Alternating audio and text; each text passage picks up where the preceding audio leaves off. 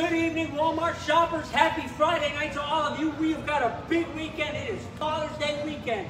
And I was thinking, what would be a great day is take a family of 5 out to Wrigley Field. So I did the research, and it's going to cost you $800 to $900, and that doesn't even include souvenirs. So I thought, what could our plain old Walmart do for us? So I had everybody here go pick out something that would add up to just about the same thing. So we have got a grill. We also have Jack here with the projector. We've got Elliot here with a 100-inch screen. I mean, 100. That's like being on the field. Then we got your rolls and your hot dogs. We got souvenirs. That's 5 shirts right there.